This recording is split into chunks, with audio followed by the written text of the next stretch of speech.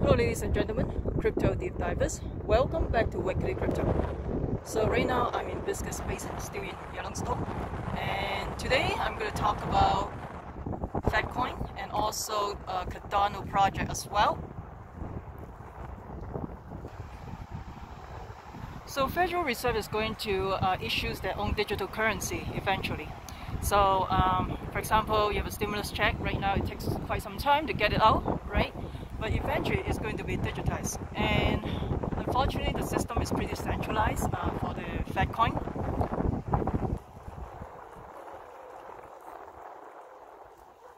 So that will be digitized as well. So for example, your social security and veterans, there's some type of payment that will be that will eventually be on the private blockchain. That is a very centralized blockchain anyway. So it will be like a pyramid basically. On the top it will be Federal Reserve, and then in the middle it will be the banking system, unfortunately, and at the very bottom it will be the little guys, right? Just average people. So this blockchain, this so-called Fedcoin or Federal Reserve coin, digitized version of the US dollars, is basically very centralized anyway. So another thing is it's easier for the Federal Reserve to control the monetary policy. They can basically control the spending pattern of the consumers, because like for example in China they have their own digital version of the renminbi, and they are testing in certain city at this time right now. What is this one? I think the Blackpool. So right now they're testing in the system right now and in certain city, and some of the people, the salary is already paid using the Fedcoin, not the Fedcoin, the digitized renminbi. So it's a matter of time they're going to digitize everything, and then they can control how you spend the money in terms of because it will be probably you can use it in your digitized wallet. And if they want to control the M1 or M2, it's very easy. Just a click of the button, they can control it very easily.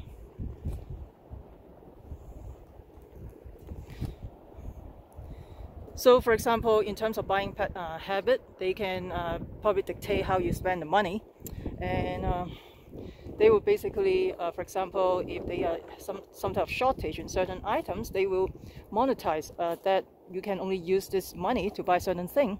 There is just a matter of time they're going to control everything. So unfortunately, this is going to happen.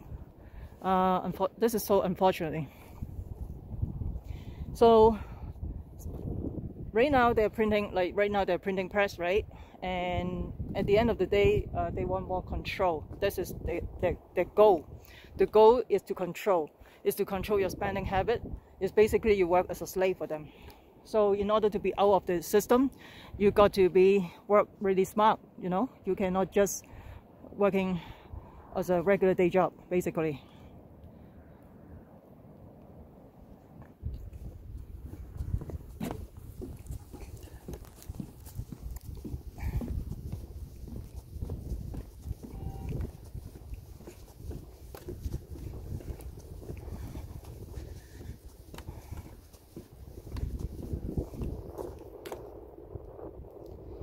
So let me know what you think about the Federal Reserve coin, the Fedcoin. I mean, they've been talking about it, and it's just a matter of time going to digitize the US dollars. This is the future, unfortunately, and this is very centralized. As I mentioned earlier, on the top will be the Federal Reserve, and then in the middle is the banking cartel, and then at the very bottom will be the regular people. The thing is, it's not peer-to-peer, so it's very centralized. So I mean, the thing is, if it's peer-to-peer, you don't need the banking industry anymore, isn't it? Why you need the banking industry if it's peer-to-peer?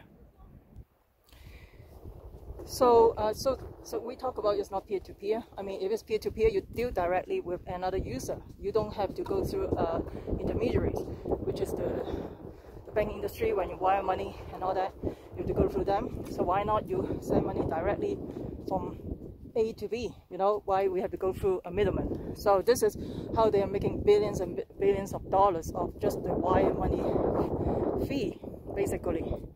This is how they make money in the banking cartel, unfortunately.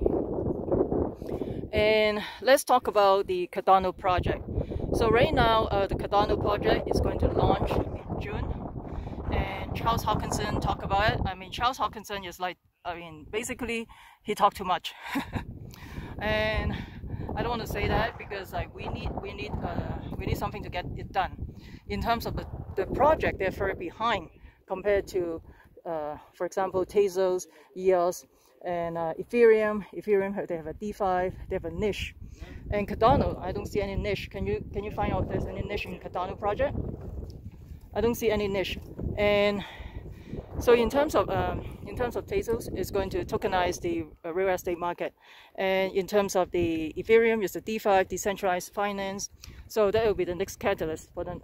This will be the next catalyst, and that will be the next catalyst.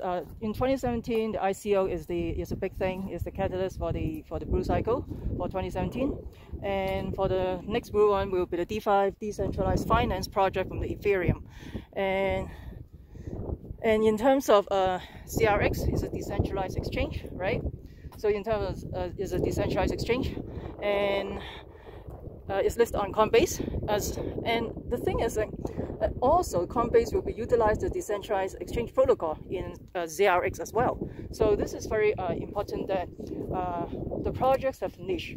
So I don't see any niche in Cardano project. If you find any niche in the Cardano project, please comment below. That would be great. And in terms of the mainnet launch, we are still waiting for the mainnet launch on June, and for the I think it's June or July coming up. So right now still in the testnet. Hopefully you guys are stacking the token and get some reward in the testnet. Unfortunately, those stupid Cardano Daedalus wallet is pretty. So this is Shell Spring. There's nothing right now.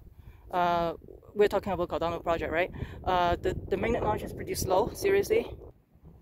In terms of the Daedalus wallet, it's pretty slow, and when you load the Daedalus wallet, they have to load entire blockchain before you can use the wallet. This is crazy.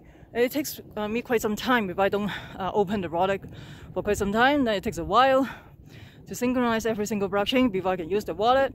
Of course, you have a Yowie wallet as well.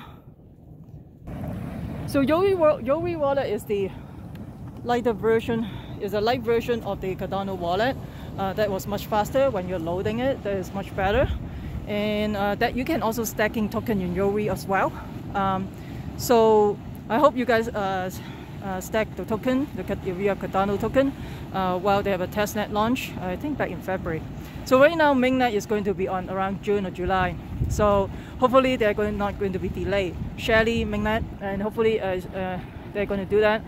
You can argue that Cardano, they're going to use the more focus on academia or enterprise or government platform, but the thing is, I don't see any company joining the Cardano platform, and I'm not sure about that one. So we will see how it goes, but it's invested by mostly the Cardano project invests mostly by the Japanese investor, right? So mostly by the Japanese investor, and then I think the contract is going to expire. It's like 20, I forgot. I have to go back and look at it. So they have a contract with a Japanese investor and the early investor from the Japanese. So this is considered as a Japanese Ethereum. But the thing is, I don't see any company sign up for this blockchain. So for Tezos, you have tokenized the real estate. For Ethereum, it's a decentralized finance, and for CRX, it's a decentralized platform, exchange platform. And for Bitcoin, because since this is anonymous, so this is anonymous, right? It has an advantage. You cannot. There's no single point of a person or something. So you can basically cannot shut down the project. For Ethereum, yeah, you can shut down the project, right? I mean, at some point you can basically shut down the project because you have a Vitalik, a single person, the founder, right? So for Bitcoin, nobody know who is Satoshi Nakamoto. Oh, this thing is growing up right now. So nobody know who is Satoshi Nakamoto, which is an advantage because you cannot just shut it down because you don't have contact person to shut it down. So Bitcoin is anomalous. It has an advantage. So right, but I can't think of anything about Cardano, any niche for this project. This one is interesting. It's yellow. So anyway, so I couldn't find a niche for in terms of the Cardano project. What do you think about that? And so different project, they have different niche. If I can't find a niche, I don't know, seriously. So right now it's very windy. If your Cardano supporter, sorry about that, it takes time so long compared to other projects. Really quick. And of course, it's up to the blockchain, right? So, and it seems like they're taking the luxury time to, oops, it's very windy. It seems like they take their luxury time to slowly launching the network. But another thing is, like, it seems like no company is interested in signing on the blockchain. You can't see there's another project. I can't remember which project. Supposed to be on the Cardano blockchain, but then it got moved to another blockchain. I can't remember which one. It's just kind of disappointing. I think it's a factoring services. It's an Asian version. I think I talked about that in my previous video. I can't remember right now. It's an Asian factoring services. It's like factoring services. Basically, you have account receivable from for example, if you are the small enterprise, you sell your account receivable. You deliver goods to the department store like Macy's, and then this one going over to the back. Nice. So you have account receivable. So you have account receivable for Macy's, and then in order to get some cash flow, only coming out. So in order to get some cash flow, then you sell your account receivable discount. So it used to be this Asian company. I think the company. I think the project name is Trybe. I think Traxos or something. And it's an Asian version of factoring services. Populous is the European version factoring services, right? Populous. And so Traxos is supposed to be on that blockchain, and I don't know which blockchain they went right now, so I have no idea. So because it takes too long for Cardano to develop this project, so it takes way too long for the Cardano to be developed, so they move on to another blockchain. So that's sad. So the thing is, I couldn't find any company want to be on that blockchain, but maybe their focus is on the government or enterprise level or academia stuff. I don't know, I'm not sure. So let me know what you think about this. I would love to hear from you. And what do you think the niche for Cardano? I couldn't think of any good thing. I mean, I prefer they tokenize the asset, like Tezos tokenize the real estate market. That would be good. And also, they already have a whole bunch of companies sign on to their platform. And of course, they already Coinbase already support the stacking process as well. And Cardano is not even listed on Coinbase. That's another disadvantage, because like there's tons and tons of millions of users in Coinbase, right? That would be if they can in a better exchange, that can make a huge difference to the token as well. So okay, let me know what you think about Cardano, and do you think it still has potential, or it takes them too long to launch the mainnet? And please comment below. And what do you think about the Federal Reserve coin? Do you think this will be the future to control the money supply, M1 and M2? And so with the Federal Reserve digitize US dollar eventually, so that will easily control the money supply, easily control everything. The key thing is to control. At the end of the day, with all this lockdown and everything, is control. And right now there's so much unrest in different parts of the country right now, in New York, in California, in Oakland, in I think in Houston, Dallas. I don't know, those unrest is organized by some people. I'm not sure, because those people are not protesting. Those people are basically riot to the store. It's basically because using an excuse for George Floyd because of the police brutality. And let me know what you think about all this. I would love to hear from you. Please comment below what do you think about the Federal Reserve digital currency and the Cardano project, and comment below what's your favorite project, and I would love to hear from you. If you found this video helpful, smash the like button, subscribe to my channel, also share with your friends, make sure you subscribe so you don't miss out the upcoming videos. Also, you can follow me on Twitter, and for my Patreon member, I think when I get back, I'll talk about what is the trading strategy, when to stuff like that.